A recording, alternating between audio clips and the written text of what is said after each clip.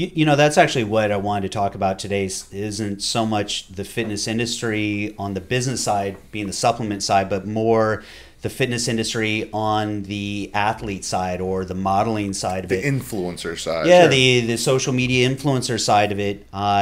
Especially, a lot of people don't know Whitney's backstory, which is one of the things I want to jump into and kind of have you share that story because I thought it was super cool. Matter of fact, I think it's, the way most people envision being discovered in the fitness industry is kind of the way it happened for you.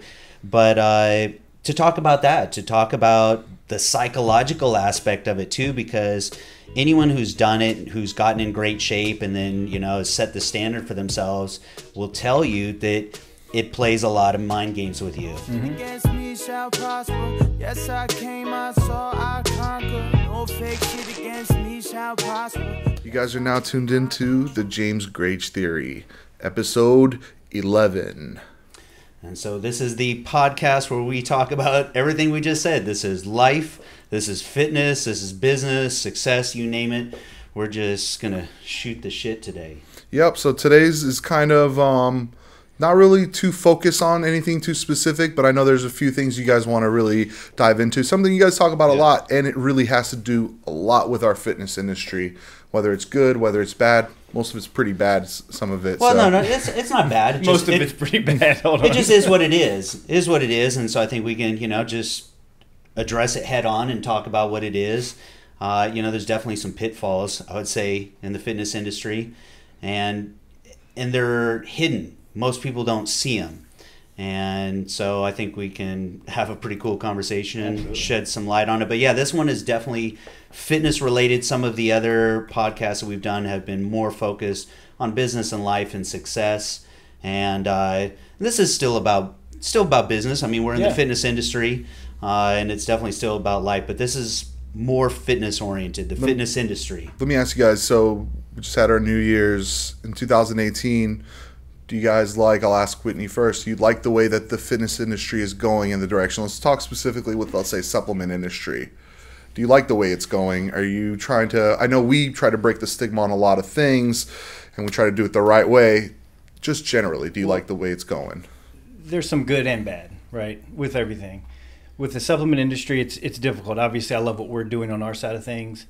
There's a lot of innovation. There's always new things, especially what we're doing here at BPI, but the supplement industry in general, it's tough because there's always new companies popping up.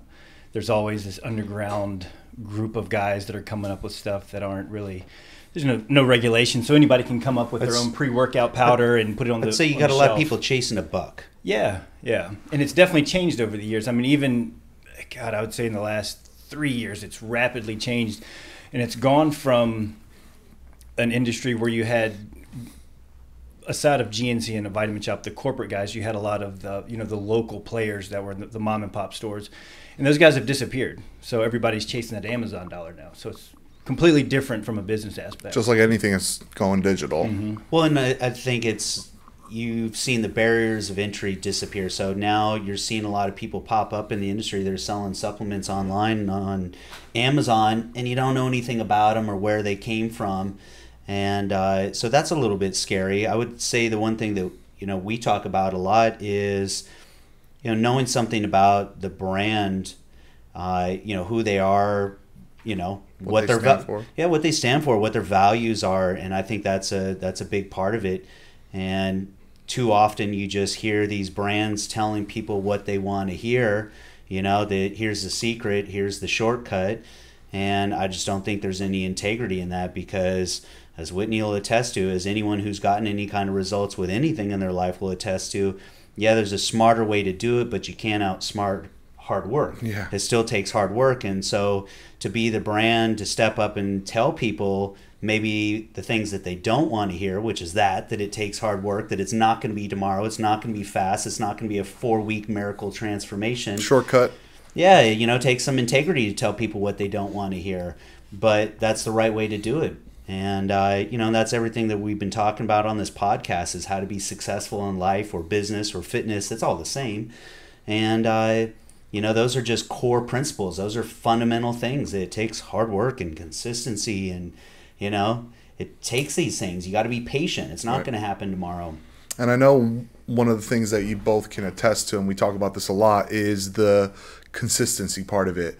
I mean, you guys can both walk around pretty much in your 2 weeks away from, I mean, dude, I've seen you in 2 weeks become, you know, if you look at the bodybuilding.com shoot issues where you can peel out at any moment. Same thing with James. You guys just have this power to reach and touch it at any moment that you want. But that, I think, is a lot different than the way the fitness industry is conditioned, which is bulk, get super skinny. Now you maintain that look for 3 days. Yeah, and that's a lazy way. I forget who was talking about it earlier today, but we were having the conversation. The lazy answer is, oh, I'm bulking right now. You know, I'm just getting big. I'm on right a 53-week bulk now. Yeah, you've been on a bulk all year, so and successful. Who says you're not successful with your fitness goals? But no, I think that's the lazy way about it. And I can't even remember. Maybe back when I was in high school, or shortly after that in college, when I was on an intentional bulk. Trying to add size. Ever since then, it's just all been about fitness and being in shape and training hard.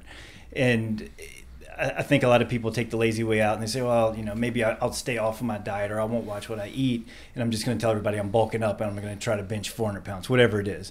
And that's not fitness to me. Right. That's actually what I wanted to talk about today. Isn't so much the fitness industry on the business side, being the supplement side, but more the fitness industry on the athlete side or the modeling side of it. The influencer side. Yeah, sure. The social media influencer side of it.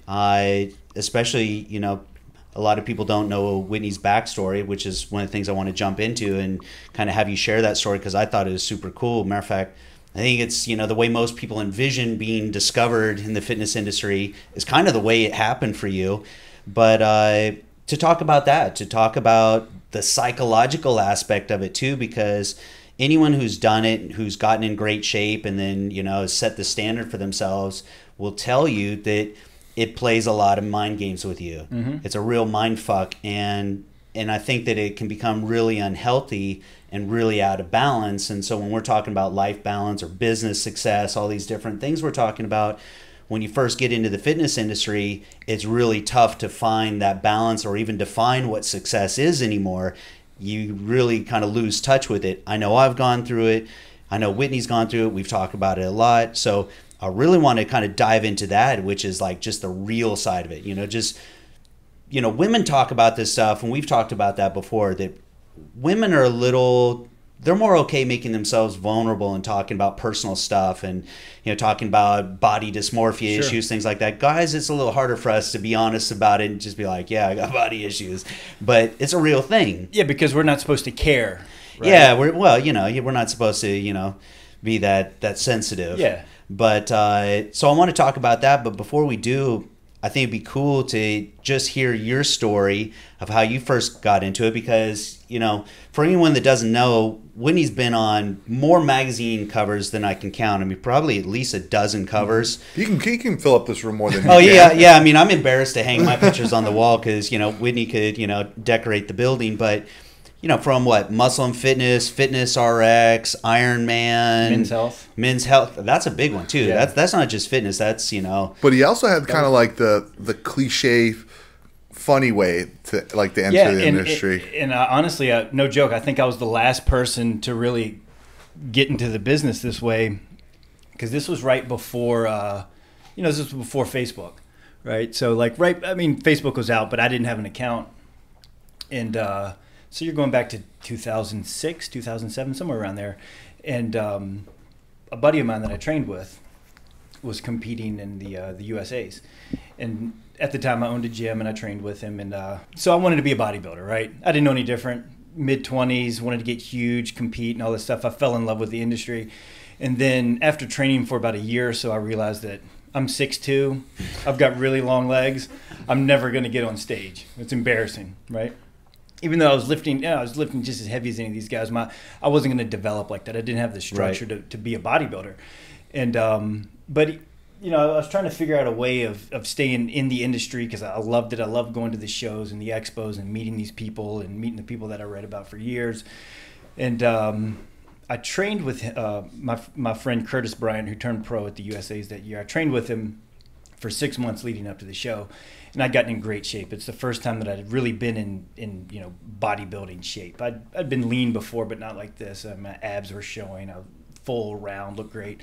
And so I was out in Vegas for the show, hanging out by the pool. And a photographer for one of the magazines saw me out there, said, "Hey, you look great. You wanna take some pictures?" And at first I thought, yeah, this is a little weird. Like I'm not really into this. And he said, "No, I'm serious. Let's get some test shots out here by the pool, and I'm going to send them over to the owner of the magazine who's here, and he'll probably look at them, want to have lunch with you tomorrow, and set up a meeting for a shoot." I said, "All right, what the heck? Let me do it." So we took some shots. Sure enough, the next day, the owner of the magazine came up to me and said, "Hey, let's have lunch. Let's talk about getting you out to LA for a photo shoot." And the next week, I flew out to LA and I shot my first cover with Per, who is the best photographer in the industry. And Per Bernal. And we got some great... Still shooting people. Yeah, still shooting. We got some great shots, and that ended up being a cover and had a great article in there. And I took that cover, and like I said, this was before Facebook. I actually opened my Facebook account shortly after and used that as my profile picture. That was right when it kind of started, social media.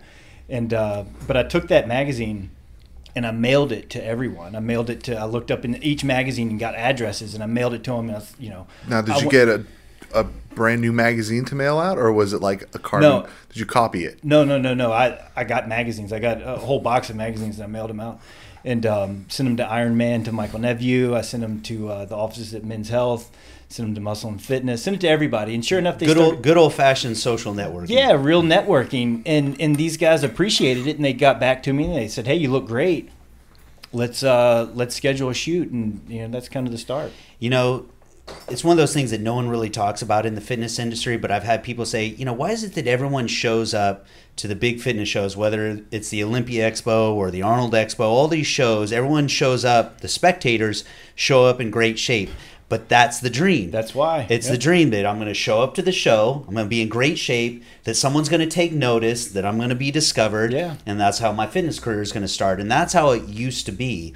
Obviously, social media has changed all that, but I got to say that there's still something cool about being on a magazine cover. You can take a magazine cover, you can frame it, you can hang it on your wall, and it's going to last forever. You could take your best YouTube video with 10 million views. What are you going to print it? Right. You're going to hang it on your wall. It's just, there's something to it that's tangible, and that's why I think that even though magazines aren't what they used to be, there's still something cool about it. It's still an awesome achievement. It's something like crystallizing that moment, I think. Well, and it's still something that's seen by everybody. Like, there's something about when you walk into an airport in, New York or LA or wherever you're at, and you see this cover sitting on the newsstands, and everybody who walks by sees that, there's something cool. If you go buy a copy of your own magazine, which I know you've done, I know I've done, and you walk up to the cash register and you kind of like put up there like, well, no big deal, and they're like, "Oh my God, is that you?" That's cool. Well, so that's a perfect transition into kind of some of the topics one talk. Go ahead. One more thing. You got a story like that, don't you? Yeah, I do. I can't remember the TV show, but it was a show that used to come on HBO. I forget what, I can't think of the name of it. But this was after one of the, maybe it was Fitness RX. I don't know what cover it was. But in one of the episodes, somebody picked up a magazine and they were reading it, and it was my cover. And I didn't see the episode, but somebody took a screenshot and sent it over to me. And it's like, holy shit, like that's pretty cool. But that's not going to happen with a YouTube video, right? Yeah, exactly. No, but what you were saying was, so the experience of you grabbing your magazine, walking up to the counter, and the person saying, "Damn, is that you?" And we've talked about this before. Now, I've seen both of you guys prepare for this one-day shoot where you're going to look like that for 3 days out of the whole year. Most people. So we've discussed this a lot, and this is kind of part of the conversation was you'll see one of these athletes, India, anybody that we know, they get super prepared for this one shoot. They shoot 1,000 pictures, and now those pictures are for the next 6 months they'll use them. And that's a trap, and we definitely should talk about it. But remind me at the end to bring it back full circle, because I know my mindset has changed about that, and even with recent shoots, about the condition that I've come into these shoots with, because I think there's a responsibility to project an image that is more realistic, or at least be honest about it. If it's a crazy condition that you can only hold for 24 hours, well, then talk about it, and talk about all the crazy things that you had to do to get in that kind of shape. But I know you guys have friends that you've seen magazine covers that you're like, He doesn't look like look that. anything like that. You even had that experience. Yeah, that was your first magazine cover, what wasn't we it? were talking about last week. So, and that was heartbreaking, and that really was. So tell the story. Then. Yeah, it was the first time I experienced this, like, this the letdown after a shoot. So this was after that first shoot. It was for Fitness RX, because you dieted for what 6 months leading up to it. Yeah, I dieted for months for this because I didn't know when the shoot was going to be, and I was just like holding on. And then the magazine comes out. And after the shoot was over, I did like what any bodybuilder would, and they kind of get off their diet, cut loose. Yeah, and all of a sudden you're back to normal. You're living a normal life. Snap back. I put on not a lot, but maybe 15 pounds or so. And there's a big difference from like 210 and shredded and 225 and just like you look like you go to the gym. And so the magazine had just come out, and I went to this Mexican restaurant back home. It's a place I'd go to every week, and I was so excited to show the waiter who I talked to all the time. I had the magazine. It just gone on shelves, and I had it in my hand, and I showed it to him. I was like, "Hey, check it out." And he looked at it. It's like, "Oh, cool." I was like, "No, that's me on the cover." He was like, "Get out of here." Yeah, right. That's not you. I'm like thinking to myself, do I not look like this guy anymore? And that's a terrible feeling. And I think that's a good lead into what we're talking about today, which is the standard that you feel obligated to hold yourself to all the time. And that's where the mind games start to come in, because the first time you get in really, really good shape, it's this goal, and you'll just be happy to even get close to that goal. But then once you get there, then you feel like anything less is substandard. And that's where you see people posting these pictures on social media from these photo shoots. It's not just because they're trying to deceive people. It's because this mental game where you're telling yourself, I don't want to post a picture of myself showing anything less than that. If my abs aren't crispy, sharp, then I don't want to post a picture. And that's where the head game comes in, and you start to feel like anything less that you're out of shape. And anyone else is going to look at you and say, man, what the hell is wrong with you? You got like some serious issues. I would die to look that way. That's my goal. Yep. But I think that also comes from several years and decades of you guys kind of living that, understanding it. I know it wasn't all that. But it can happen quick, and that's my Absolutely. point. That moment right there, sitting at the table, showing the waiter the magazine cover and having the person say, nah, come on, that's not you, and then realizing, oh, wait a second, he doesn't think that's me because he doesn't think I'm in that good a shape. Yeah, it was a crushing blow to my ego. And and immediately, and it started back then, and that's when things got, it could have spiraled downhill really quick. Because I'm thinking to myself, like, oh my God, am I fat? Like, what am I, terrible shape? And you sound like guys don't talk like that, and that's that's a dark place for anyone to go. And I think a lot of people go there, and I think a whole lot more people than we realize. I think a lot of people that we see on social media that have huge followings, and you kind of follow along their life, and you think you know them. I think a lot of people experience that. But you guys really know some of these people, and they're absolutely unhappy. Oh, totally. Yeah, there's a lot of them. I mean, we saw a lot of this too with Instagram. So you saw a lot of Instagram celebrities who didn't want to make the transition over into any of the live content or into YouTube content, because it's hard to create that same illusion when you're doing weekly content. Yeah. With Instagram, you can create whatever kind of illusion you want. It's a big show, it's a facade, but when people see you every day or every week, they know whether you're in shape or not. And so you're starting to see more transparency in that. And now finally people are starting to come out and say, look, okay, here's the real deal. And that's all I'm hoping for, is that we see more of that, because that's the only thing that I don't like is that dishonesty. And again, it's not that they're trying to intentionally deceive anyone. It's just coming from an insecurity. It's coming from a really negative place. But the problem is people are looking at this and saying, okay, if this guy can do it, if he can be ripped and shredded 24/7, 365, then what the hell's wrong with me because I can't? And it's the same thing with, the transformation plans. Wait a second, I've been training for 3 months now. I've done my 12-week transformation. I dieted, I trained, I did my cardio, and I don't look that way. What's wrong with me? And that's where I feel like there's a responsibility for people to be more honest about it and just talk about it. And that's, again, going back to even what we're talking about with integrity as a company, that, would I love to sell people protein powders and BCAAs and everything else? Yeah, but the reality is that supplements probably only play 10%, if that, when it comes to getting results. It's training, it's nutrition, and more importantly, it's consistency and hard work with both of those. And it just happens over a long period of time. And so supplements, yeah, they can play a part in there. They're going to help you with your recovery. Protein powder I see more as a food item than I do supplements. So that definitely helps. It definitely helps break up the monotony of eating chicken breasts and steak and, you know, the same thing over and over.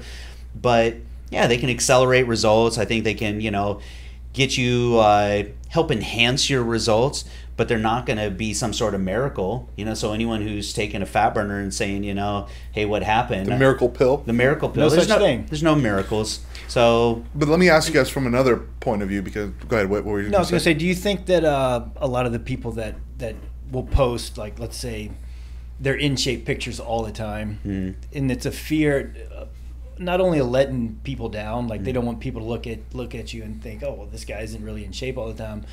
It's to more or less so they don't get caught. You know what I mean? Like, they don't expose themselves. Like, maybe I don't believe that I am in, you know, the best at this or whatever it is. So I'm going to post these pictures of me when I was in great shape. I think it's definitely a fear of rejection. Yeah. I think that, you know, it's easy to seek acceptance in general, but especially on social media, and it's so easy for people to reject you on social media. That I think that, you know, it's always a fear of being exposed. Like Dennis and I had a cool conversation. We were talking about ego, and you know, when you have that fear deep down inside that I'm going to be found out, like I'm trying to project something that's not true, this image of who I am. You don't want to be a fraud. I don't want to be a fraud, and I don't want to be caught, right? And so I think a lot of people are trying to project something, and it's not, again, that they're trying to deceive anyone or trying to be a fraud, but it's coming from, again, insecurity. So they're trying to project something that's not necessarily true. And then, there's always going to be that fear of I'm going to be found out. Do you think there also something plays in the part of you're an online trainer, let's say, and, you know, they don't want you to see you have 1,000 clients. We know a bunch of people that have, you know, thousands of clients online, and we know for a fact they don't look great at all times. But to their projection, they have to give to their for their business. See, but that's the thing that I want to address. I think that you just have to redefine what great looks like, because that's where I'm at in my life. I don't hold myself to that same standard, because I don't even think that that's, one, it's not even sustainable. Two, I don't even think it looks as great as I used to. Like, to me, it got so skewed. It became about, you know, like what kind of separation and vascularity and, you know, how grainy could I get? How dry could I get? That's not fitness. It doesn't even look good, really. It looks awesome. Impressive. Like it looks impressive, right? You know, you equate that with really hard work. But it's an extreme. And, you know, to me, I'm at a point now where I would rather have better balance, feel better about how I look, not feel like I'm trying to keep up, you know, this illusion, just be real about it. And so this last photo shoot that I did, I was in okay shape, you know, compared to like past standard. I didn't feel like I was, you know, embarrassed to get in front of the camera, but I certainly wasn't ripped or shredded. But, you know, I was honest about it. But you aren't ripped or shredded in your standards. But if anybody else saw you, especially outside of the fitness world, they're not going to think twice. They're not going to look at that cover and look at the shoot that you just did and think any different, right? But wait, you're more guilty than I'm the worst. Than anyone. I'm the worst. Because I'll be like, hey, come do a video with me. He's like, dude, I can't. Like I'm the worst. Give me 2 weeks. This guy just here recently, because he was going to shoot as well. So when I did this cover, recent cover shoot, Whitney was going to shoot with him as well a different day, and couldn't do it because just had a baby, which congratulations again. So that's why he didn't do the shoot, but he was like, you know, I just kind of been sidetracked with a lot of stuff, really not in great shape. I saw a picture of this dude and his abs. I'm like, I hate you. Like, what's wrong with you? Crazy. Like, his out of shape is still, and that's the point, is that's where the body dysmorphia comes in. What we see in our head is just all out of whack. Let me ask you guys a question, because I think you've both had the extreme. I think James had an extreme version of it, but you also had to deal with it on your own when you can't work out, when you're physically injured and you are at this Adonis body state at a certain point, looking like a god, and then it was all taken away from you. Just recently, I think Whitney snapped his ankle everywhere, and he's a different animal because he was back in 2 months, just like, you know what, fuck this, deadlifts. But how do you deal with that mentally when it comes to, like, let's say you have that dysmorphia, but now you really are paralyzed, basically?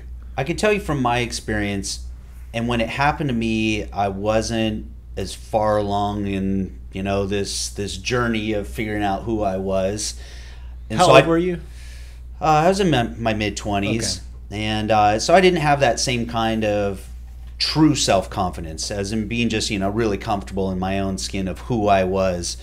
And I just didn't have a lot going for me. So the one thing that I did have going for me, obviously, was being in shape and being known for that. And I didn't realize how much of my identity was that. Right. Was being that guy who was in shape. And so when I came out of the hospital and I went from, 195 down to 139 after, staying in the hospital that long, here I was, a skinny little guy, just broken, walking around on a walker, and it was just like I felt like I didn't even know who I was anymore. I felt like I had no identity. And so that was a real eye-opener for me. One, at first, I'd have to be honest about it and say that was a lot of my motivation to build myself back, because it was the only thing that I had at the time. And what I later came to realize, that was my foundation, and became more and more my foundation as time went on, learned more principles about building success through fitness. And so it is a cornerstone for me. But yeah, going through that and losing that and just being like, an average guy or worse than, any guy on the street looked better than I did. Right. I mean, it was terrible. Because you had just competed right before you got hurt, right? Literally a month before my car accident, I had just competed. Yeah, and you get out of the hospital and you tell someone, hey, I just won this show a couple months ago, whatever it was. Nobody would have believed you. No. So that's a tough, It was tough. And matter of fact, once I got out of the walker, then I ended up with a cane. And I had that cane, I want to say, probably for a good, 8 months. And probably the last month or two, I should have gotten rid of it, but I didn't. And it literally was a crutch for me. Yeah. You hear people talk about something being a crutch, and it was a crutch. I was afraid to get rid of the cane, because at least with the cane, people knew that there was something wrong with me, and that's why I looked the way I looked. Right. To get rid of it, then I just looked like some skinny little guy. That didn't work out. Oh, man, that's tough.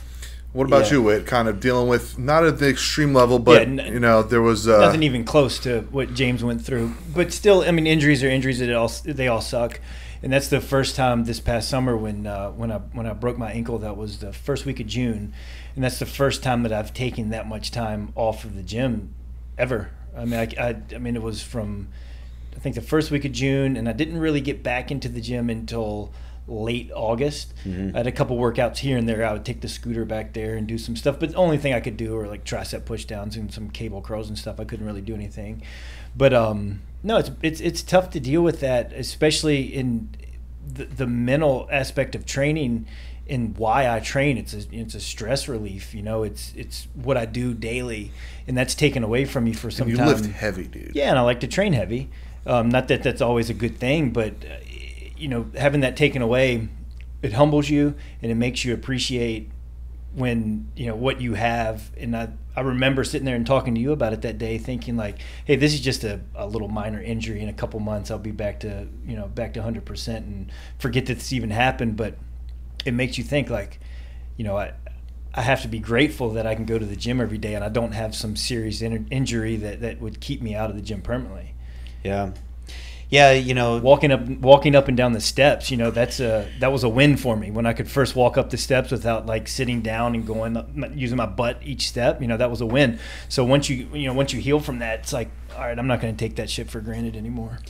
Yeah, humbling is a good word. I think that was the one thing that definitely came from it for me, was it humbled me big time, because I was cocky. Right.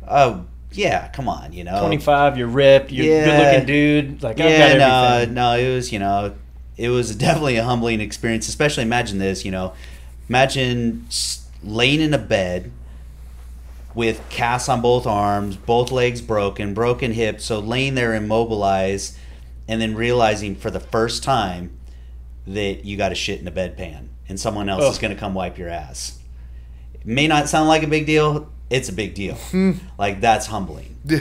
Do you That's think you had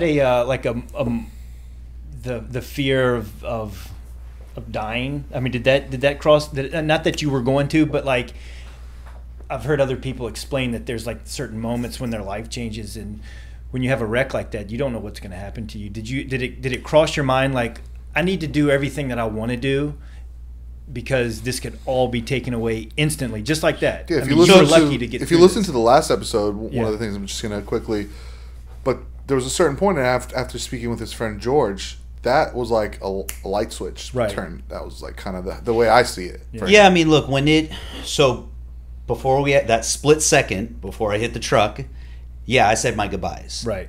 Oh yeah, because I mean, look, I was speeding. The truck coming towards me was a huge truck. I was in a tiny little sports car. He was speeding. Yeah, it was one of those things. I just thought I was a goner. So I said my, millisecond goodbye. It's been a good life. See you later. Sayonara. And I got to tell you though, because I was young and I was selfish and I didn't have anything going on, I really was, and I didn't care, I guess, Right. because I didn't have anything to lose. That's why you hear, these stories of, what is it, live hard, die young, Right. or whatever that saying is. I mean, Live fast, die young. yeah, I mean, you just, that's how I lived my life, and so I was never scared of dying. I was never scared of getting hurt. I was crazy when I was younger, just always doing something that was, jumping off or diving off bridges, Right. or just doing crazy dumb stuff because I just wasn't afraid of the repercussions. But after that accident, I realized that, that cliche saying that, it can change in an instant, that, you don't know what tomorrow holds. I realized, wait a second, that really is true. Matter of fact, I've come to realize that all cliche sayings when it comes to motivation, they're all true. You want to know what the secrets are? They're not secrets. They're cliche sayings. They're, like all those motivational posters that you see on the wall. They're all true. You just have to believe in them. Do you think that you got a second chance? Do you look at it that way, that like, all right, I've got a chance to do something now? That's actually, so that's probably closer to the truth. It wasn't like this, miracle aha moment. I felt like I had some sort of weird responsibility. I felt like, for whatever reason, which I couldn't figure out, why I was given a second chance, because even the trauma surgeon who did the initial assessment when I came in on the life flight helicopter told my mom, she said something about, I guess I was lucky, and he said, look, I'm not a religious person. He's like, but this guy should have been dead 4 times over. He's like, he's here for a reason. Wow. And so that really weighed on me. It kind of troubled me, to be honest with you. I'm like, well, what's this reason? Why? And so I felt that it was irresponsible to waste the opportunity. If I've been given a chance to, do something with my life, well, then let me do something with it. And, that's all. That's just a decision. You don't have to have a life-threatening crash to make that same decision. And I know to some people it seems like a big deal. Like, how do you get to that point? No, it's just saying, okay, I'm going to do it. And it's like, it is like flicking a light switch on or off. And so as soon as I made that decision, it was kind of instantaneous. Like, I said it to Dennis last week. I just told myself, I'm tired of fucking around. Like, it's been fun, been dicking off, but it's time to do something. Right. Wow. Yeah. Just a couple of questions from here. My buddy here, Turkish, merhaba, which means hi in Turkish. What's up? Here's a very short question. No. Something about pain. No. I'm going to stay away from that.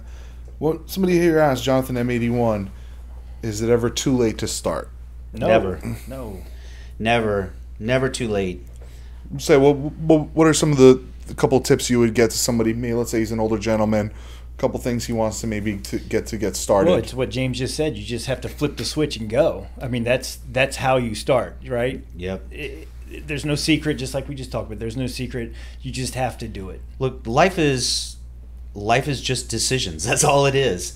Our life is a byproduct of the decisions we make, and unfortunately, we're just not always aware of the decisions we make or why we make the decisions we make. There's a lot of decisions we make consciously during the day, and those are the ones that we're aware of. And, you know, someone says, hey, what were the hard decisions you had to make today? And you might name 2 or 3.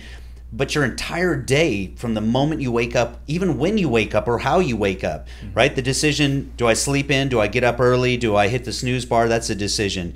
You know, what kind of mood am I going to wake up? That's a decision. And, you know, people get really locked into like, well, I don't really have control over the way I feel. No, I think that's kind of bullshit. I think we absolutely have control over the way we feel. When we're down about something, it's usually because of whatever we're thinking about. And we get, you know, if you feel negative and you get in a rut, that's because we're usually locked into negative thinking at the time. And so you think about negative shit, yeah, you're going to feel down. And it's as simple as making a decision, saying, hey, I'm going to change my focus. I'm going to start focusing on things that are more productive and things that make me happy. And so life is all decisions, but if you're not aware of the decisions you're making, then yeah, you're going to be kind of like this autopilot person walking around, you know, feeling like you're just a victim of life. But I don't believe in that. I believe that we have control over everything in our life. Subconsciously, you're going to make the decisions, whether you, like you said, you don't even know you're making the decision, but you're going to make the decisions that are comfortable for you, because you have fear of failure, rejection, whatever it is. So you're going to continuously subconsciously make those decisions throughout the day. You have to like decide, this is what I'm going to do. A lot of people, unfortunately, you're right, they make the decision to avoid discomfort. Right. All their decisions are about that, making it easier, making it less painful or less uncomfortable. And that's why that's one of the best lessons I think I ever learned in the gym, because it's one of those places, or, you know, it's an environment where that's what you're chasing. You're chasing uncomfortable, you're chasing pain, you're chasing the burn. We love that. You love it and you embrace it. And once you embrace it, I think that's the changing point for people in the gym from, I don't like it, like it's uncomfortable, it's pain, or I'm sore, to I love it. It's when you can embrace being uncomfortable and realize that results come from that. Do you think that because I enjoy that feeling, and it's a special feeling when you're training and all of a sudden the blood's pumping and your arms are warm and you feel good. You can feel the muscle working. I love that feeling. I love it when, you know, you can't get another rep, right? Do you think that, because you also have the same mentality, do you think it's because we started training so young and we've been doing this for 20 Yeah, some because years? explain that to me, because you know, he talks about this burning, you don't enjoy it. this painful, you know, cramping, and James like, yeah, fuck yeah, but I'm like, I love it. I don't enjoy that. I think it's the association that we create. You know, the things that we dislike in the world is because we have a negative association with it. And I just have a positive association with that pain. I equate that pain with results. And I have to remind myself of that in other aspects of my life, because there's parts of like even business that I hate and that I used to struggle with. BPI is not the first business that I started. I had other business ventures that I tried, and I always loved the new. Right. Starting something, it's new, it's exciting, and all these ideas, and then it gets to the point where you realize you just got to do the work, and it's a drag, and it can be boring, and it's just the grind that they talk about. And that was the part that I hated. And so when it got to be a grind, I didn't want to do it anymore. So it wasn't until I could kind of bridge that gap between, you know, what I learned in the gym and apply that into business and say, okay, it's the same thing. Like, I've got to embrace the uncomfortable, and the grind is uncomfortable. I mean, listen to the word right there, the grind. It's that hard friction. It's that. Well, sometimes, you know, and look, I hate the word now because Instagram people have made it so cliche. Pisses me off because things that are so true. Grind. The grind, you know. Yeah. I'm like, come on, you know. It's like, can it be a grind? Yeah, but you know what?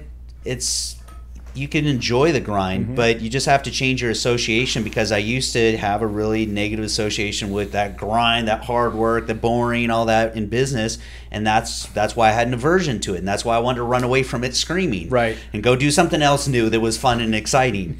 So yeah, I had to learn that, you know, uncomfortable is where results happen. And so, do I necessarily love the burn? No, I mean, if I were to really break it down, if I were to strip out that positive association with it, then yeah, I would see it the same way you do, which is sometimes it fucking hurts. It hurts. Yeah. It hurts. I have a question for Whitney. So we've done our previous 9 episodes and we talked about a lot of things. One of the things I think we talked about maybe 2 weeks ago was how to fit fitness into your lifestyle.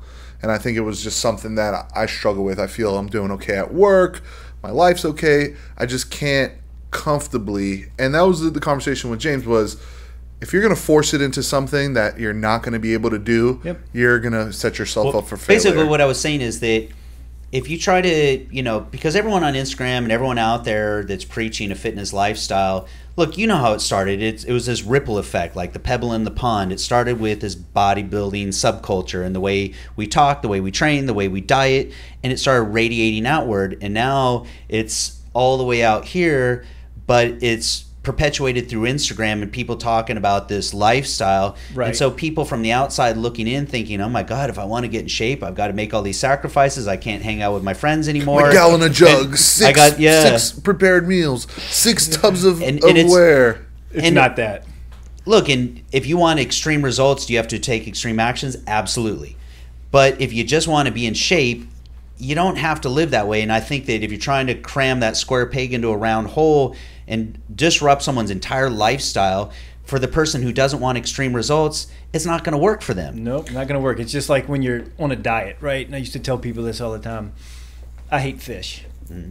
And if I had somebody that was going to write a diet for me to get in shape, right, and they put fish every single meal, you weren't going to do it. I'm not going to do it. I'm going to fail. So if, cramming a certain fitness lifestyle onto someone that doesn't live that way, doesn't enjoy it, or doesn't want the extreme results. Yeah, they don't want those results. They're going to, a couple weeks and they're gone, right? Look, it's the same thing with business too, or any pursuit. It really depends on how far you want to take it. That's the first question I have for people. Is like, what kind of results do you want? Do you want to take it to the max? You want to take it to the limit? Well, that's an extreme. It's an extreme, and it's going to require extreme action, extreme discipline, extreme everything to get there. If you just kind of want some results and you want balance in your life, well, balance doesn't fit into extreme results. Same thing in business. Look at the most successful people on the planet. They're not balanced people. I'm sorry, they're not. Right. It's extreme. Mm-hmm. And it requires extreme sacrifice a lot of the time. So, and we've lived that way. Mm-hmm. And it wasn't much of a sacrifice to me. Like the social life wasn't a big sacrifice because I'm not a real social person. I don't like hanging around a lot of people. The food wasn't a big sacrifice for me because I'm not a foodie. I really don't care. I mean, I could eat the same thing every day and it wouldn't bother me because I don't derive satisfaction from food. It's just not my thing. Right. So most of the sacrifices that a lot of people have a hard time making when it comes to fitness weren't as hard for me. So if anything, if I felt like I had an easier time with it, it wasn't because I have better genetics. It was because those sacrifices weren't as hard for me. Yeah, someone like you, though, Wade, I could say, you have every excuse in the world not to go into the gym and do. You just had a kid, had the wife and everything. But a couple months ago, let's say, a year ago, you were in a completely different position. Totally. I'd say fitness was maybe number 2 on your list of after work. Yeah, it was work, fitness. Yeah, and then everything else was... Yep. And everything is so tied together as far as... How do you fit it in right now, right? Everything is intertwined. It is such a huge part of my life, and that's how I'm able to continue to train the way that I do and do what I do, because it is a part of my life, right? And it's not saying that it's easy, but I'm going to take an hour every day to work out. Like, it doesn't matter what's going on. I mean, unless there's some catastrophe, right? I'm going to train. I do have the little setup in my garage now, so that definitely helps, especially now with the baby, so I can just go out in the garage and train and at least get something done. But I'm going to train every day. Someone said something to me once. This was, 10 years ago, and it really stuck with me. And they said that fitness was the common thread that ran through their life, that through all the ups and all the downs, all the unknowns, that fitness, going into the gym, was that one thing that always stayed the same, and that it was their anchor. Mm-hmm. And Whitney and I have been doing it long enough to where it's the same way. It's that anchor. And I think that if we stopped going to the gym at this point, it would feel like, what's going to hold us down? What's going to anchor us anymore? Right. I mean, I feel like whole life would probably, blow away, especially since the discipline. And I think Whitney and I share a lot of the same mindset when it comes to discipline and just what it takes to get results, not just in the gym, but with anything. Because you got the same work ethic when it comes to business. Without the gym, I'd feel like a lot of things would unravel. It's almost like, it's not just the way I exercise my body, it's the way I exercise those mental disciplines. Yeah, when you have everything everything's clicking, right? Your training's good. You've been eating the way you should. And I'm not saying on a super strict diet, calorie deficient. I'm just saying you're eating properly. You're training. If you're doing your cardio, if you like to do cardio, you're doing your cardio regularly. Everything else seems to kind of fall in place. Yeah. It always has for me. Yeah, and you need that. I mean, look, we've talked about this before, but getting results, you have to be very programmatic, like we talked about. And for me, that was my weakness. When I was young, I didn't want any kind of consistency. I didn't have any kind of discipline. I was off running, doing this and that and the next thing. And I never stuck to one thing long enough to ever get really good results. You know, whether it was sports, I would play, 1 year, be really good for 1 year, and then that was it. No commitment to it. No commitment to it. I didn't have any commitment to be tied down to anything, right? To anything. I didn't want to be tied down to a place or anything. I would just pick up and I would move. And so that was fun. I had a lot of adventure, but it was also the one thing that was holding me back from actually having any real success. And that was, even with this business now going into getting close to 9 years now with BPI, it's the first time that I really said, okay, I'm going to settle in. I'm going to settle in. I'm going to be focused. I'm going to be disciplined, and I'm going to stay the course, and I'm going to grind this thing out. And I was at that point in my life where I did the same thing with my relationship, did the same thing as a parent, just like, all right, I'm going to settle in. And I learned that you just have to do the same thing every single day. And that's where we talk about routine. Mm-hmm. And you can't underestimate the importance of a routine. And to me, a routine isn't just doing one thing like, okay, I'm going to fit fitness into my day. No, it's got to be like from the time you wake up to the time you go to bed. It's almost like a set sequence. Like I wake up, I have my egg whites, I have my oatmeal. Yep. And it's like everything becomes very, very structured, and fitness is just part of this whole. It's not by itself. Mm-hmm. And so if you disrupt any one of those things, it makes it really difficult. And that's why, like everything that you went through here recently, mm-hmm. I was kind of curious to see how you would navigate someone so committed to fitness to one going from being single, right, no obligation to anybody, yep, to all of a sudden going into a relationship, moving in together, mm-hmm. having a baby together. Right. Like those are major changes. And most people, I think at that point, that's where they find themselves thrown off. Like when you disrupt one, especially two things, but you're talking about like major things. And I had the injury in the middle. And you had the injury. Right. How did you deal with, like, can you give us just some people, because over here some people are like, holy shit, dude. That's why we call it dad bod, because all the stresses of the dad life become. But how do you personally, some of the tips that you can give maybe these guys, say, don't give excuses. How did you deal with that? Actually, even before you get to the solution, was there a point where when you were in the midst of all this change, was there some sort of like point where you felt like you might have stalled a little, where it got to you? You took off your shirt one day and you're like, oh, absolutely. And it was shortly after I broke my leg, and we had just moved, and all of our bedrooms. And he moved. Yeah, all of our bedrooms and our bathrooms are upstairs. Showers are upstairs, and I'm downstairs with the cast on, and in pain, and I couldn't even get upstairs to take a shower. This is like 3 days in. Yeah, a few days in. I just moved in, and everything from my old condo and a lot of stuff from her place, it was all in the garage, and it was just a mess. I'm organized. I like to know where everything is in my house. I like to be able to get to stuff, easy access. I couldn't get to anything. I didn't even know where my clothes were.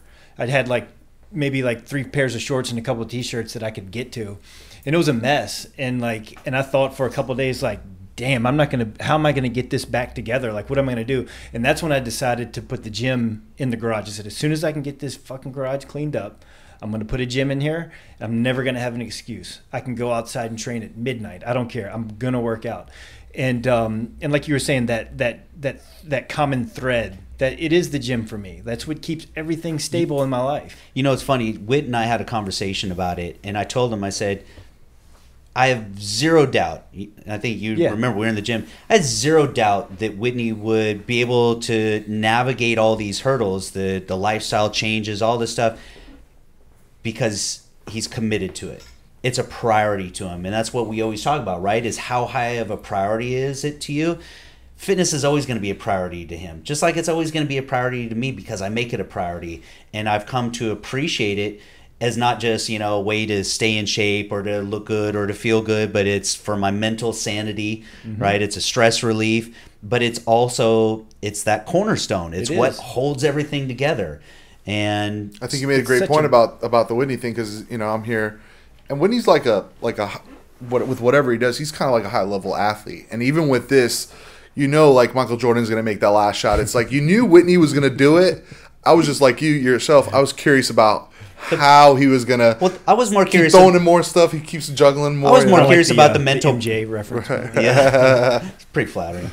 No, I was curious about the mental process, because as many tools as I have at my disposal to keep myself motivated on track, I still have my low points where stuff gets to me and I just feel blah and down, and so that's what I'm always curious about. And I think that's the thing that people can relate to the most is, all right, so when you reach that point where you just feel like shit and it just doesn't feel like anything's going your way, it's like, what is that process where you turn it back around? Well, I tell you, with me, when you feel like shit, and I did go through a spell there where I was pretty low and wasn't working out and all that. And you look in the mirror and maybe you don't look terrible, but I didn't have that pump I normally have. I wasn't quite as lean as I was several months before.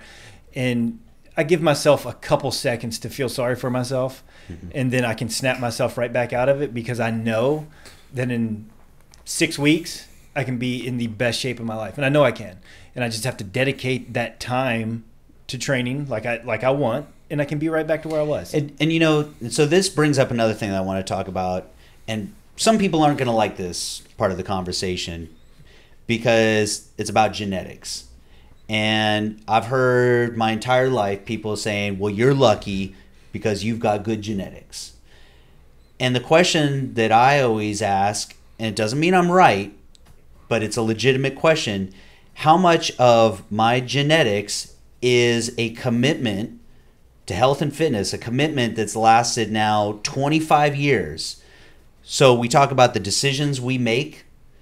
Our life is the byproduct of the decisions we make. So the decisions that I've made about my health, the food that I eat, training, everything that I've done consistently, no matter what, even through injury, for 25 years. So how much of my genetics, the way I look, is because I've just been blessed with good genes, or is it because of my commitment, my dedication, my hard work, my consistency? Because when I hear someone say that it's genetics, to me it's pretty insulting. It is. It's really insulting. So then when someone says, well, look at me, I'm overweight, or I've got this health condition, I've got that health condition, I ask the same question. And you got to ask yourself the same question and be honest with yourself about it. Maybe it's not always the case, but ask yourself how much of it is lifelong bad habits accumulated over a period of life. And then people say, well, look at my parents or look at my grandparents. But then you got to ask, did they live the same way? Did you learn those lifestyle habits from them? And that's where, if I'm going to be lucky, if someone's going to say, hey, you're lucky, I'll say that where I was lucky is that I learned this early on in my life. That's where I was lucky. Because some people, I have to say, they don't learn it until later on, and then they have to undo all those years of bad habits just to get to where I started. Well, for example, like you were considering yourself. So I would say that's that's where I see it. And look, are there genetic factors? Yeah, look, I don't want to debate it back and forth, but look at things like, say, diabetes. Mm-hmm. And someone says, well, hey, I've got diabetes, the doctor diagnosed it, it runs in my family, but then turn to find out the person makes a lifestyle change, changes their diet and everything, and all of a sudden now their diabetes is manageable. Right. So again, how much of that is lifestyle? Diabetes runs in your family because nobody runs in your family. That's a good one. Was that a comment on there? No. You just came up with that? To go back to how you make it work, right? So, Dennis, it's a new year. Talk to me. Let's go. This is about Dennis now. I just want to know, what are your plans? I know you hit the goal that we talked about last year. Yes. Now, are you gonna get back into the gym? Yes, I'm already back in the gym. You're back in the gym. Last week's, yes. So this is how you make sure you get to the gym. Talk to me. What do I? And you know me better. You and James know me better than anyone. What do I like to do more than anything, more than even working out? What's the one thing we talk about all the time that I enjoy on TV? Oh, watching ESPN. Watching ESPN. Right. College football especially. Right. So this past year, or the past, let's say, several months, I've watched less college football than I've watched my entire life. But I didn't stop working out.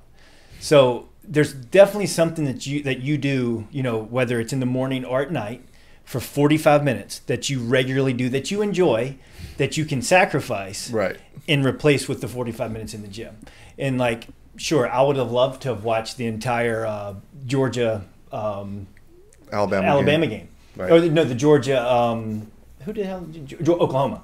I would love to watch the entire game, but I ate like shit over the weekend. I had to get my workout yesterday, so I only saw like the first half. So Okay. yeah, that's what you do. You sacrifice. It goes You might back have to give up. priorities. Yeah. Yeah, and then we had a whole episode about that. Then that's kind of where I was trying to ask you was, on your 1 through 5 list, where is fitness? Well, and that's what you got to ask yourself. Right. And you got to write them out. And then be honest with yourself and say, okay, am I really being honest? Am I really prioritizing fitness in my top 5? Because I can tell you it's 100% in my top 5. And look, my top 5 is my only 5. Because there's nothing only left. 5. Yeah. There's nothing left after 5. Matter of fact, look, after being a dad, being a husband, being a business owner, and fitness, there's not a lot left over. People wonder why like I kind of dropped off YouTube and all that, or why I've never really committed to social media, why I don't give a shit about Instagram, because it's not a priority to me. Because there's just not enough of me left over. No. And I would say that anyone who says they don't have time now, I'm going to ask you, like, how much time do you really waste on shit like social media? Because I look at the statistics on social media and it's nauseating. Like, it's crazy what a time suck it is. Yeah. And, it's just like you get caught on this auto rewind. It's like you go through, you check your posts on Instagram, and then you go to, YouTube, and you go here and you go there, and it's like, then repeat. It's like, I'm surprised people get anything done. That's why I haven't been able to really grow social media. I mean, not that I have really even tried, but after family, work, training, there's really not much left for me. I don't have anything exciting to post. I'm a pretty boring dude. So those are the 3 things that are going to be posted. Well, that's the thing. I would say that I'm not good at social media, and I'm not good because I've never made it a priority. Like, would I be as good as some of these people? I don't know. But I know that anytime I commit myself to something, sure. Look, anytime anybody commits themselves to something and they do it over and over and they put a lot into it to master, their craft or whatever it is they're doing, you're going to get good at it. It's just, the amount of time that it takes. And anyone out there who wants to be a social media ambassador right now, who thinks it's not work, you're fucking crazy. You're crazy. Like, it requires dedication. It requires thought. All these kids out there that want to be the next, Jake Paul or Luke Paul, think these guys just fuck off all day and do YouTube videos. You're crazy. Think these about guys. how many. Well, no, go ahead. Yeah, I mean, look, these guys, that's their job. This is what they do. There's a reason that they're good at it. Think about how many things they've done that nobody's seen because they have, they're only going to post the best stuff, right? So like their entire life is filming and taking pictures and doing that. It's what they do and brainstorming ideas. Right. And so, look, it just goes back to priorities. It's all about priorities. It's what's most important to you. We talk a lot about balance. Is having balance, between your career and your family and, fitness, is that most important? Okay, well, that's what you're going to pursue, and you're going to be pretty good at each of those. If you want to be really, really good at one of those, you're going to end up making sacrifices. Like, as much as I don't like to admit it, I'll tell you straight up that between trying to maintain my fitness, trying to put everything that I put into BPI, have I been there as much as I wanted to be there as a dad and as a husband? No, not at all. It's not up even until this year that I've even taken a real vacation. This is the first time I've taken a week vacation. Like my honeymoon when I got married, it was a Friday, Saturday, Sunday. That was my honeymoon because I was just deathly afraid to miss a day of work because of so much, that we had going on every single day. It was just like every day I felt like we lived in dog years. Every day was like 7 days, crammed 7 days worth of work into one day, every day. And you know what the funny thing, so to answer your question, do I have that 45 minutes? Yeah, I mean, there's a certain point where to me, I'm just a fucking head case, man. Like, me, it's just not important enough to you. No, it's not. And to me, it's like, and I'll tell James, if I can get laid being funny and charming, that's easy. That's easy for me. Look, you've gotten away with it without being in shape. Like, and if your only motivation for getting in shape is about getting girls, and if you can get girls without being in shape, then are you really going to be that motivated to do it? Probably not. Hey, you got to find something that's meaningful. But I do. So the couple of things I do. I'm a very competitive guy, and I wrote down things like I'm going to join Chris's lacrosse league. Good. You're an athlete. To do you need that. to take advantage That's of that. the thing. Like Absolutely. but the thing was, and that was another thing. I let my injury. I was playing sports at Florida State. I was playing lacrosse at Florida State. Played a high school lacrosse. The minute I got injured, and I realized like I don't have to be at this high level of 6 o'clock every day. I just stopped. This was at 22 years old. It was just like I Happens didn't. to a lot of and people. it never took me to the point where like I resented it a little bit, the fitness of it. I just dedicated so much to me, and at the end, it didn't give me anything. So here's what I would say, and this is the cool thing about the time that we're in right now. Fitness doesn't have to look one way. It's not just about going into the gym and lifting free weights and then jumping on, an elliptical and doing 30 minutes of cardio and eating chicken breasts and, brown rice every day. It doesn't have to look like that. It really comes down to, again, how much of it is a priority to you? What kind of results do you want? If you just kind of want to feel better and look better, well, then isn't going and playing lacrosse or going out for a run or doing whatever you want to do that's physical activity, isn't that still working out? So it just comes down to you put in the amount of effort that it takes to get the result you want. So if you don't want the extreme results, and if you're not willing to put the extreme amount of energy into it, then don't. And that's my point about not trying to cram a square peg into a round hole. Just really decide what you're willing to commit to it. And not just results, because a lot of people will tell you, hey, I want the crazy results. I want shredded six-pack abs, but I don't really want to work out that hard and I don't want to, eat that clean. And I'm going to tell you, then you're shit out of luck. So be honest, be real with yourself. And that's where I think social media people need to fucking be a little more real and say, hey, yeah, I look this way, but I work my ass off for it. Yep. It doesn't come easy. It comes at a sacrifice. I don't get to go hang out with my friends. I don't get to go out and eat chicken wings and drink beer and, fucking watch the game. And to bring up that, I mean, like, there was a point where, like, I was just talking to Whitney about it. He said I hit my fitness goal last year, and it was to the point where you hit yours. There was I hit mine, but it was to the point where we're talking about now. I didn't find a motivation. My motivation to myself was to scare myself. Was to get to a point where there was a time when I was working out with Whitney for I think 3 weeks before you had the baby and you had to go. No, it was before I got injured. Before you hit the baby. Before that, I was with you for a while, but before the baby, then you came back. Then we came. Yep. Then I started working out with him, and I was doing great, and I hit such a groove. I was lifting heavy. I was feeling great afterwards. I was eating good and everything. And then Whitney left for a little bit. He was. I abandoned you. He abandoned me, right? And it's to the point where it scared me. Not to the point where I was like, damn, I'm lost without it. But there was a point where it's like, right now at this point, I can't do this without Whitney. See, but that's because the motivation wasn't coming from you. Whitney was driving it. Right. Absolutely. And I'm looking at Mike right now. Mike's behind the camera over there because Mike can relate to this. When we did Games to Gains, Mike got in shape, but he also knew that I was behind him whipping his ass all the time. And then it reaches that point where I got tired of doing it and said, okay, time to pass the baton. It's up to you. And I'd say that, Mike and I have never talked about this, but I think that was the struggle, is to find that from within himself, find a reason to continue at that level, because it takes a lot to push yourself that hard. Some people, have developed that kind of self-discipline, and a lot of people just say, well, I'm not that self-disciplined. I'd say, sure you are, in the things that you want to do that are important enough to you to do. And so, again, not to beat a dead horse, but it comes back to fucking priorities, how important it is to you. So if you want to get great results, make it important. Make it something not just that you should do or want to do, but that you must do, that you will do no matter what. Right. So my tactic was to scare the hell out of myself. Did you? I scare the hell out of myself. Once you see that You didn't scare yourself enough, because when Whitney was gone, you were gone. But now I'm saying, like, from this point, so this was last week. This was last week. Oh, right. So this is a new motivation. It's a new motivation. So how are you scaring yourself? Hitting a weight that I want to see for one time in my life and never hit that again. Are you gonna say it? Nah, I'll tell James. You're saying you want to get fatter than you've ever gotten? No, I wanted to hit it. I wanted to hit it once to be like, okay, let's make sure we never get to this level again, right? So that was my motivation. Once I saw that, I was like, whoo, okay. So you're saying you got heavier than you've ever gotten? Yes. Okay, because you said no when I said fatter than you've ever gotten. Yeah. I consider it wasn't fat; it was muscle. It was really dense and strong muscle. Does a muscle weigh more than fat anyway? No, but speaking of some motivation, so there's this awesome report. So this poker player, very overweight poker player guy, was about 35% body fat.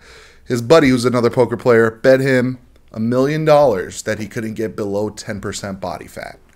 And he did. Wow. $7,000 for every pound he got. Jeez. He lost like 70 pounds or something like that. You know, obviously he had a strong You give me $1 million, I guarantee you I look better than Whitney. I don't know about that. Let's prove. But what I'm saying is, but to me, look. So the best shape that I ever got into here, split it with me. I'll train you. Was the best shape I ever got into here when we did the competition here. Well, it's the same thing. A couple people in the building. The person who won it, Bill. Oh, right. Yeah. I think that going back and looking at it, I think getting shape meant nothing to him. I think he just embraced the challenge, and because he's very methodical about how he approaches things and very committed, like when he commits himself, he does it and he does it right, and he got the results because he was just very systematic about it. Right. And that's where the results come from. Is just like if you can find it within yourself to just be consistent, just go in and do it, and the more effort you can put into it, obviously the better results you're going to get. But if you can just do it without fucking it up, like without being your own worst enemy, without getting in your own way, you're gonna get results. For sure. And I mean that was a competition of it all. And to me, I like proving people wrong. You know what I mean? To a certain point, but there also has to be a motivation factor to that as well. Well, it's got to be something internal. Proving other people wrong can be a good motivator, but I'd still say that's external. It's got to be something that's more personally meaningful to you and coming from a better place. Yeah, it's got to be. You got to be accountable to yourself. There has to be something inside of you, like you don't want to let yourself down. Like I've got to do this, so like can't put that on anyone else. Yeah, I'm trying to find. Look, to me, January, you're hitting that age now where they tell you, look, bro, there's a certain point where you're not going to be able to bounce back. How old are you? 31. Okay. So I feel I still have what it takes that I could muster up that 3.5-star athlete somewhere. Mike O'Hearn is 48. Okay. Yeah. Look, so you're not even close. But Mike O'Hearn's an alien, too. He might be from outer space. I mean, look, Whit and I talk about it. Mike is one of those people. I would say that after working out as long as we have, as consistently as we have, as hard as we have, and considering that we both feel we probably have at least a good aptitude for it, if not good genetics for it, Mike O'Hearn's on a different level. There's no way to describe it. Nah, it's just a different level. I mean, look, anybody can say what they want to say about him. I just know that there's another level, and it's another level of commitment, another level of intensity, of hard work. I mean, just the way the guy lives his life. First of all, who do you know that trains at 4 a.m. every day? It's one thing for some of us to muster it once in a while, to do it every day, to eat the way he eats. I mean, it's just a lifelong commitment, and the guy, it's a pursuit for him. Is it an extreme? Fuck yeah, it's an extreme. But he has extreme results, though. Like, he does. That's how you look like that. And he is one big extreme result. Absolutely. He is, and you know what? But he also, I think he loves it. That's why he does it. He loves it, and he, so for him, it's not a sacrifice. It's not miserable. That's the life he enjoys living. But yeah, I mean, anytime I think that I'm super committed and been doing this a long time, I look at him and I just go, another level. That's like saying that's like having $100 million in the bank, and you're living in a mansion and driving a Ferrari, and and then there's the guy who's got the 300-foot yacht, who's the multi-billionaire. It's just another level. Yeah. Another level. I think we only have a few more minutes left of camera space. We actually burnt through the film, which is cool. Wow. Yeah. So, but yeah, great conversation, guys. I think Whitney's going to definitely be a regular on the show. Yeah. I mean, look, I think after doing it as long as Whitney has, and experiencing the successes that Whitney has, it's not like just someone who's, in the pursuit of doing something with their fitness career. I think that, the things that you've accomplished are most people's aspirations, not just the magazine covers and the relationships that you have in the industry. But, look, you do what you love every day. You work in the fitness industry. You made this your career. Yeah. And so you've experienced the highs, but you're also a real dude, and you know what the lows are, and and real enough to have real conversations about it and share it with people. And that's my goal, is just to paint a more honest, real picture so people can manage their expectations better and not feel disappointed and try to measure up to other people that are living a bullshit facade life. And I think, Whitney's also a testament of a guy who wanted to be in the fitness industry, climbing to the top of the industry now as our national sales manager. But he did it the old traditional way. You know, started off as a fitness model, but I had no intention, you know, when I started shooting that it was going to turn into this. But I used to always, and I should get back to doing it. And it's the old cliche of writing down the goals and everything. And I used to do this all the time. And I have the old book, and I look at it from time to time. And once I started shooting for the magazines, and I knew I wanted to be in this industry, but I didn't know how. And back then, it was like trying to get a sponsorship. But you know, before social media, I didn't even know how to get in touch with these companies. You know, I look up in magazines and try to get their addresses, maybe Yellow email book. them. Yeah, but I always said to myself that I wanted to parlay this into business somehow. And then you've done. Yeah, and then you get wrapped up into your daily routine in your life, and you're moving along, and then all of a sudden you reflect back, and I'm sitting here now like thinking, shit, I did it. That's exactly what I intended on doing, and I'm here right now. Yeah. Would you give a couple pieces of advice to somebody trying to break in now with the social media? You know, it's so different now because it's a social media thing, and that's not really, you know, my angle wasn't social media. But like, for example, if you wanted to work for a supplement company, working for a supplement company, for one, don't make bodybuilding the most important thing in your life. A lot of people call us they'll call us for jobs. If we're like interviewing people and they say, oh, I'm a competitor, I have this show coming up, and that's great. Awesome. Congratulations. I hope you do extremely well. But that can't be your priority if you're going to work for a major supplement company. You can't be so focused on bodybuilding as opposed to the you hear that word industry. again, priority. You know, if that's what you want to do, you want to be in this industry, then make it a priority and, you know, figure out, do an assessment. Where are you at now? Where do you want to be? And what are some steps that you can create in between? Like, I always envision, you know, like Super Mario Brothers. It's like, you know, if you want to, you know, go from the bottom level to the top level and you're jumping on these like moving little steps, that's everything, right? It's like, you know, what are those steps? And usually they are moving, by the way. Mm-hmm. But what are those steps to get from where you are now to where you want to be? And so, you know, just getting in the fitness industry, the likelihood of calling up a supplement company and saying, hey, I'd like to come work for you guys, probably 0% chance of that. But, you know, go out and, you know, start doing something. Network. I mean, build some relationships. The way I did it, I got a job in sales first. Then I went and got a job in sales in sports nutrition. So it's like, but if you have no sales experience, how are you going to go be a salesperson for a sports nutrition company? Right. Yep. All right. I think we're pretty much wrapped up. Thank you guys for tuning in to another episode of the James Grage Theory. We always say that this is the best episode yet, but this is probably going to be our most real episode. Zero notes. Fun. And Whitney Reid fit _33 is the Instagram. We'll throw that out a couple times. And James is probably going to do a little video for you guys when we drop this next week for the highlights on YouTube. And that's a big thing. You know, now multiple platforms of these conversations. So obviously here on IG Live, available a shortened version, abbreviated version on YouTube. And now that we've got jamesgrage.com almost up and running, we'll have them there. We'll be on Stitch, Apple, iTunes, Google Play, Spotify. Anywhere you guys can get podcasts, the James Grage Theory will be talking on there. About real shit. Yeah, just trying to talk. Guys, this was great. Please have me back. You'll be one of the fixtures, man. This was actually awesome, fun, and easy. So thank you guys again. We'll catch up soon.